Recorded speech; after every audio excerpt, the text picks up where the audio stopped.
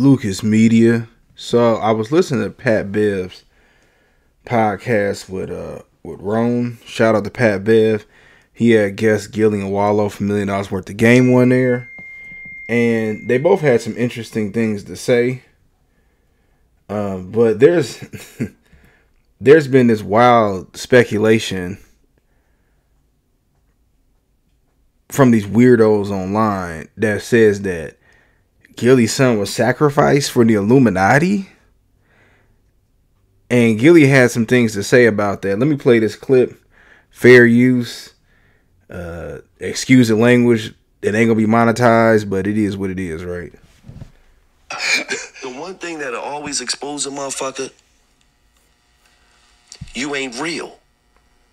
If you woke up this morning and you disrespected a nigga that you absolutely never met in your life, you a sucker ass nigga, man. I'm gonna pause it right there. That's how I be feeling. This is why I keep dropping daily heat. You know, I look at the comments, but it don't bother me because, you know, a lot of times people act like they're afraid to do stuff because of the hate they get online. But like he said, if you diss somebody you don't even know, you ain't real. But let me keep playing it. So I already know I got the up on you. Straight up. Cause you a fucking sucker. How could you ever disrespect somebody that you don't fucking know? That don't make no sense. Facts. How could you ever disrespect a man that you never met? How could you ever disrespect a man's child that got murdered out here in these streets? You already a pussy, man. You already showed your hand. So I already know I got the up on you. So I already know 10 times out of 10 when I see you and you look in my motherfucking eyes, you gonna tap out. And that's the crazy thing about online, right? And just in general, a lot of times people be sneak dissing and dissing, but these same people, when they be in somebody's face, they have a whole different tone. You ever been around somebody, and it could be somebody close, they be talking crazy in text messages, and when you pull up, no, bro, it ain't like that, man. Let me keep playing the clip, though. For sure.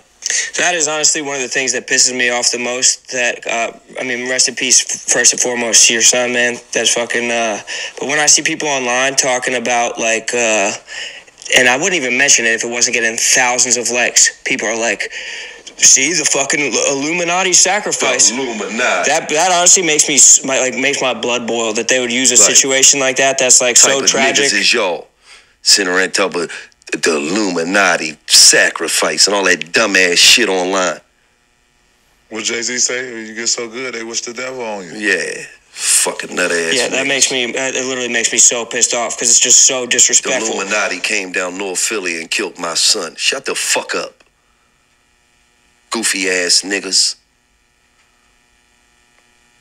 Positivity and love. Yeah, I mean, it discredits your success on top of it. Not only is it fucking like, it's like you couldn't be successful if it weren't for this. Got brothers and sisters and shit, they gotta see that shit. Gotta see some dumb shit like that online. Cause you niggas trying to get views and likes.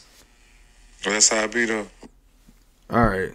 And my bad if y'all can hear interference. I think it was Wallow's mic or whatever. If y'all hear a sound in the background. Man, here's the thing, right? I don't even know where this whole Illuminati thing came from. I know it's been around for quite some time. It's clearly something that some people who ain't got no time with their life just made up. And it ain't got so bad to where, like, I got a nephew, right? I ain't gonna say who, and just know I got about 40 nieces and nephews, right, in my family. So one of my nephews, one time before the late Kobe Bryant, when he was still alive, he was like, man, Unc, Kobe Bryant, a devil worshiper. Unc, man, look at this, look at that. And I said, so let me get this straight.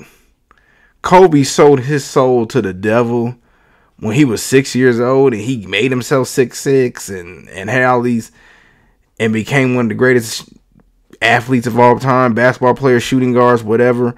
Some people's GOAT. He had to make a deal with the devil about that. But then my nephew asked me, man, will you buy me a pair of Kobe Bryant shoes? And I was like, but isn't he a devil worshiper? Not an oxymoron? But anyway, I digress.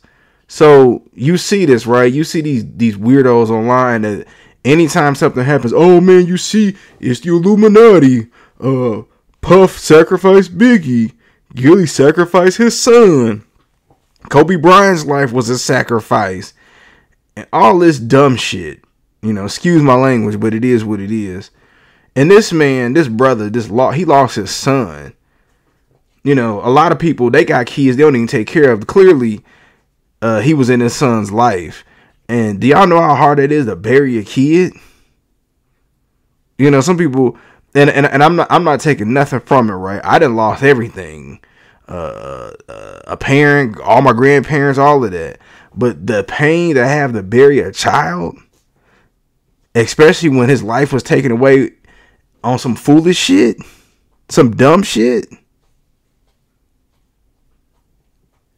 It's just it's inexcusable. It's insensitive, and it makes no sense that we live in a world where you'll make some random shit up for views and likes or something that heinous.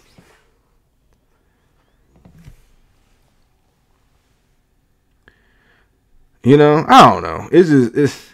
We in wild times, man. It's gonna be to the point to where if somebody passed away of natural causes, they're gonna say it's because of the Illuminati. But these same people